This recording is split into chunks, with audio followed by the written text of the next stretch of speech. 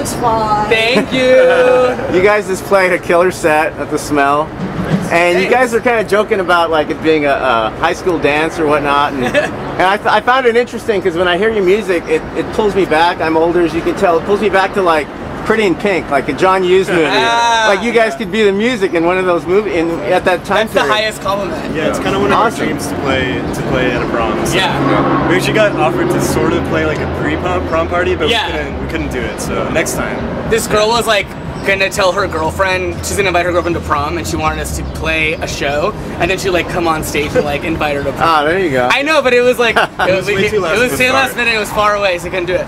But, well, the thing is, it's like I'd like to know your influences, but I think of bands like Spandau Ballet, and and some of those old school bands. And that kind of thing. And what's funny about it is, you guys use a drum machine. How much do you like that? Not having to carry a kit around. Oh, so tight. No, it was kind of a requirement. We're not. We would probably break up before getting a drummer. Yeah. Yeah. But it's funny because like in the late, like 1999, early 2000s, drummers were trying to sound like drum machines anyway. Yeah, so, no, it's true. I mean, I feel like a lot of bands use like triggers and stuff. Right. But I think people think like seeing someone playing drums like on stage is more entertaining, but I don't know, it's kind of fun. I like the drum machine. I love the way it sounds. It sounds awesome. Great. And your bass is so percussive. You got this percussive, plucky sound that just fills it out. I mean, it sounds good. So, what are your influences? I feel like lately I always just want to sound like the Cocteau Twins, like guitar-wise. Yeah. Like as big and as lush as possible. It is very lush. But man. It sounds. It's like the crappy punky version of it. But yeah, I don't know. They're like one of my favorite bands, and like I like a lot of stuff from the '90s, mainly actually. So. Things like, I don't know, things like that, I guess. And what about you? I don't know. I like... Who are your bass influences? My bass influences, obviously Peter Hook, obviously Homeboy from Cocteau Twins. But one of my biggest is kind of like a weird thing to say. It's kind of passe maybe. But Homeboy from Honest Mouse. Oh, I never even thought about that. My favorite bass player. Yeah, that's he's like also plus like percussive. And right. That's shit. That's like the reason I love that band. Yeah, they're great. Yeah, sometimes the plucky sound almost sounds like a synth bass on your bass. Oh, yeah. I mean, it sounds awesome. It's a chorus. Yeah, it's a chorus. Okay. I guess chorus is like our biggest influence. Just adding a bunch of chorus to every instrument.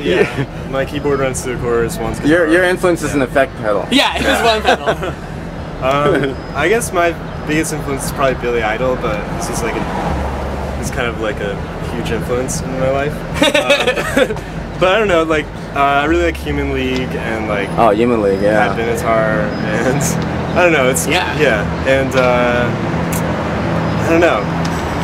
Yeah, probably. Yeah. It's interesting too, because Arcade Fire is kind of their new album has that real, Brian Ferry-ish, Talking Heads. Oh yeah. Late 1979 feel, and so that kind of plays in with your sound. I mean, it's that dance thing's coming back, thankfully. Yeah. I like a lot of 70s music. Yeah. I feel like. Yeah, like for a while it's like, oh yeah, like I like all these 80s bands, like, but lately I've been listening to more like 70s. We just keep throwing it back further. Yeah, I know. Eventually we're gonna be like mud hippies. Yeah. Just kidding.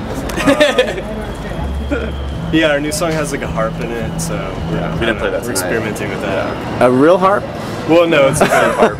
It's a harp. Yeah, but like, I thought maybe you guys knew a harp. Kind of like a disco thing, where there's like harps and like strings and stuff like that. I don't know. All over the place, I guess. Yeah.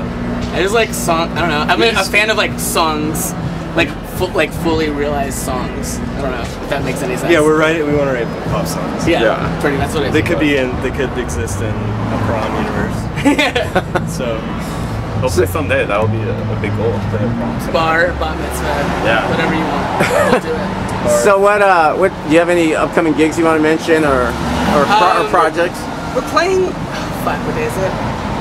Sunday. 27th. No, that's today. That's today, yeah. Oh, you mean the Dune show.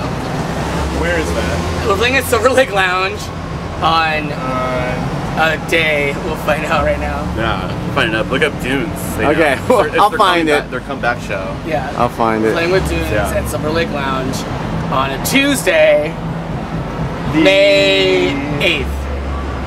Okay, your new song. I have to ask you about that. The title.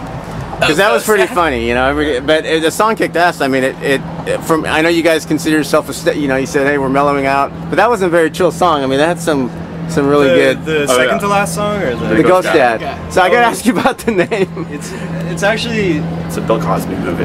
Yeah, Well, everyone exactly, knows exactly. No, I didn't know that You know? before that post. Really? Hey. Oh, hey, what are you guys doing? we're being interviewed right now. Yeah. Oh, okay. Cool. I'll Do see you Uh, need guys later. something? No, I'm okay. Okay. Cool. Thanks. Keep it cracked if you want. Oh no, we're locked out.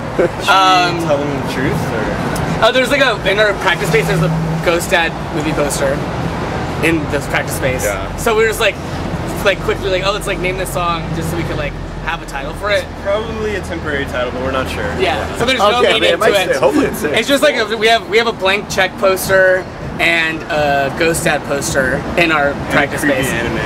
And a weird anime poster. And what's his name? Not Burt Reynolds, the other guy. Oh, we have a Tom Selleck poster. Looking good. It's looking real good.